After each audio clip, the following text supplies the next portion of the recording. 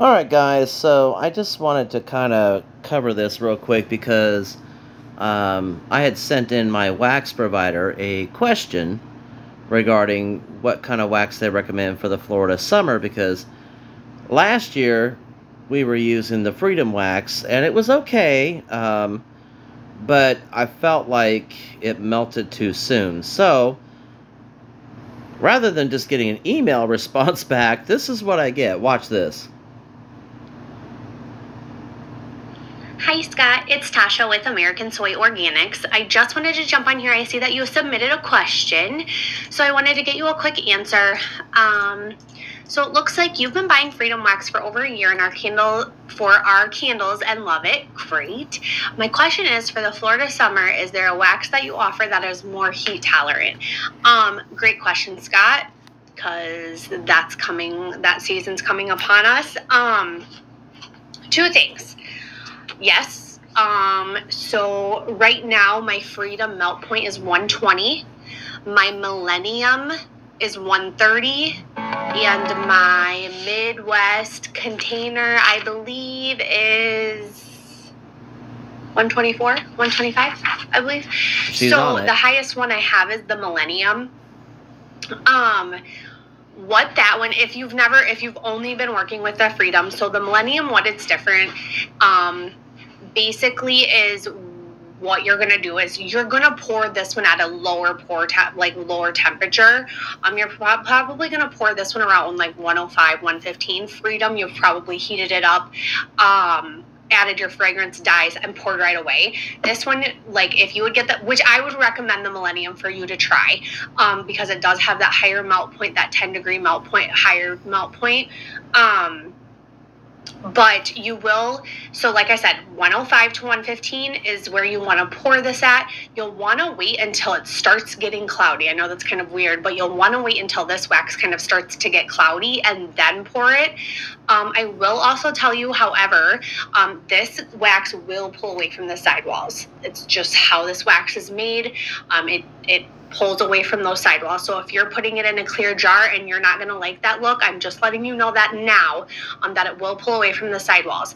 It's still going to give you a beautiful candle, okay? I will also tell you too, I know that the owner here at American Soy Organics is trying to come up with a formula for the Freedom to have a higher melt point. For instances like this, especially, when we're shipping to you guys in Florida, in Texas, like the southern hot states, that's a big problem too. One other piece of advice I will give you too, if you are still wanting to keep the Freedom, which is fine, I would order it on Monday. That way it's not sitting in a truck over the weekend or sitting in a warehouse that's not temperature controlled over a weekend or anything. You order it on Monday, you should have it by the end of the week, no problem at all. And then, like I said, then it won't be sitting in a container or anything like that for a long period of time. That will also help too. So, Millennium, you could try that for sure. We do have the 5-pound bag option too, if you want to just try, stick with the 5-pound bag and try it to see if you're going to like it. That is our highest melt point wax. So definitely give it a try. Like I said, you're still going to get beautiful candles. The Millennium does have a little more tolerance for fragrance, so your fragrance load can be a little more in the Millennium as well. It holds color really well. You're still going to like the wax, I promise you. Like I said, that one thing about the Millennium that's different than the Freedom is it will pull away from the sidewalls. So, Scott, let me know if you have any other questions or need help with anything else. You can you can reply back to this email and it'll come right back to me. So let me know if you need anything else or have any other questions. I look forward to hearing from you, Scott. Thanks. Have a great night. All right, so here's what here's a couple of things I've picked up on this. First of all, I've never had an email response like this. That's freaking awesome, honestly. Chris asked a question to them about skin safe and additives, because with shaving pucks you have to put some type of soy wax in them in order to like prevent razor burn and things like that. So she did the same video, another video for him. But this woman is like not even playing. She's like, I've got this, I've got that. I mean, she doesn't have to sell me. I'm going to continue to buy from them because it is 100% organic and additive free. So the candles that I put out to people are going to be safe, and they're not going to cause harm to you or your air conditioning system or anything like that.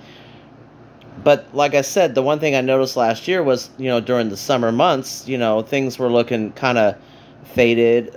They were cloudy on top because once they melt and then, reharden. So what do you have is what I was asking. And she simply could have just responded to the email with, well, try this. But did the video instead. I found that somewhat personal. I found that a little bit of a sales tactic. I found that like really awesome. So yeah, DanielLeeCo.com, guys.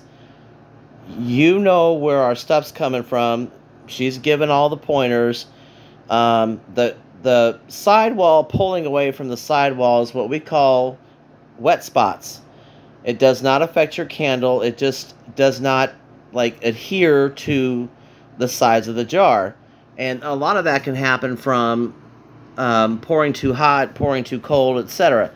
I think I might have a couple of ideas about maybe heating up the jar to match the temperature of the wax when it goes in, so that maybe this little sidewall or wet spot issue that she's talking about won't be as bad. But if it's going to stand the heat of the summer while we're at markets, then that could be better.